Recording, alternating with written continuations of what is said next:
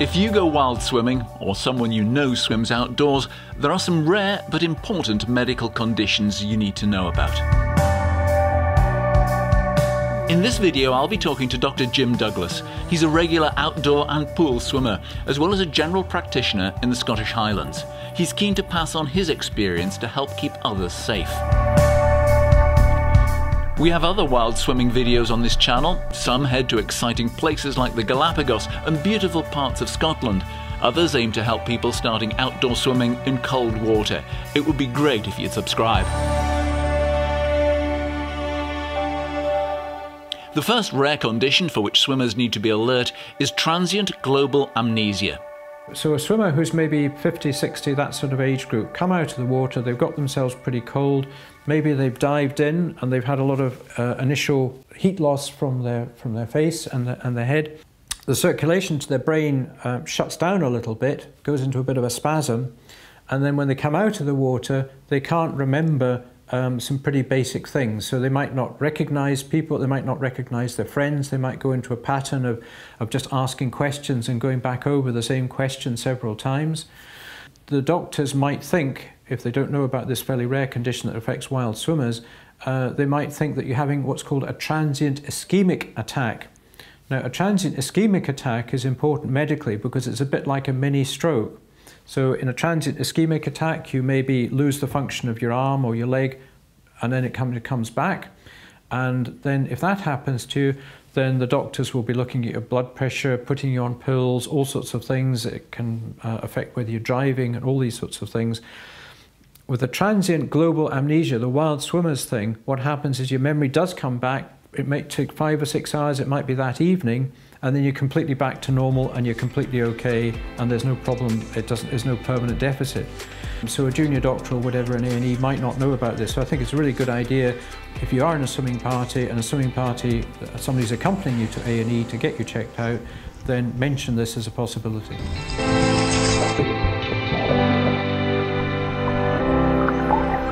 There is a condition called acute pulmonary edema. It's a little bit like mountain sickness. So in other words, you get acutely breathless, as in altitude sickness, but it's nothing to do with altitude. You're in the sea. It's when you're in the sea and when you've been immersed, and it's all about facial immersion and big changes to your blood pressure. So what happens is your blood pressure starts going up through the roof and you feel very breathless. When you are taken to A&E, when the doctors listen to your chest, they'll find fluid in your chest. When they listen to your lungs and so on. And that's not fluid you've ingested, is it? No. This is fluid that your body has kind of redistributed around about your heart and your lungs into the wrong place. So it's a bit like it's like a sort of temporary heart failure thing almost. And it's perfectly treatable. What happens is that you just get given things, drugs into your arms that will make you pass urine a lot and kind of dry your lungs out. And then it's all over and it's fine, no problem, no long-standing problem.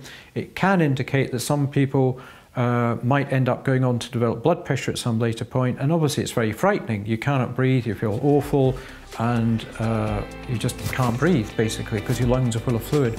So again, that's another condition which when you go into A&E, if you're with a wild swimming party, then mention this one, acute pulmonary edema related to swimming and water immersion.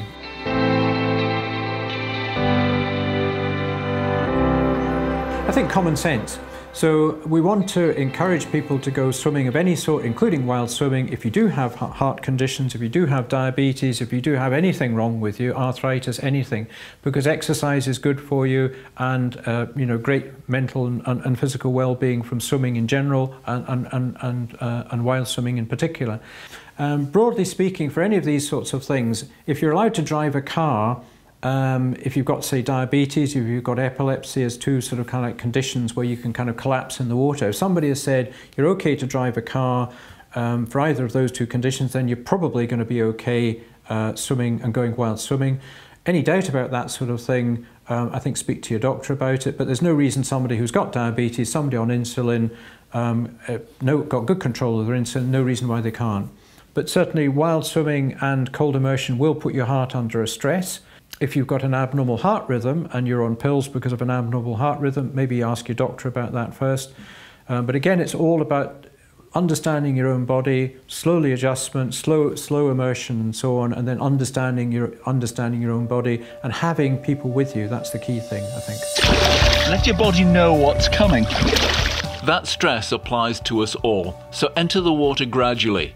Perhaps swim breaststroke with your head out of the cold water until your body adapts. I'll show you what's in the kit bag, Simon. In his swim bag, as well as the usual stuff, Dr. Douglas carries an infrared thermometer so he can plan how long to swim. He swims with a watch that buzzes every 10 minutes so he tracks time. And he swims in river crocs so he can get out anywhere, even on rocks. It's important to know the signs of being in the water too long. Our normal temperature is about 36.5.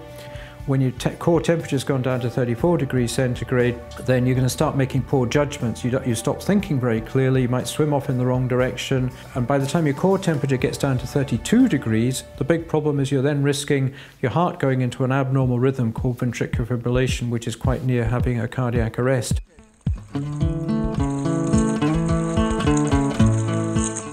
When I swim in cold water without gloves, I find eventually my hands start to claw up. These fingers go first, and when that happens, I've been told to treat that as a warning sign. However, when these fingers start to claw, they work off a different nerve. I've been told that is definitely the time to get out.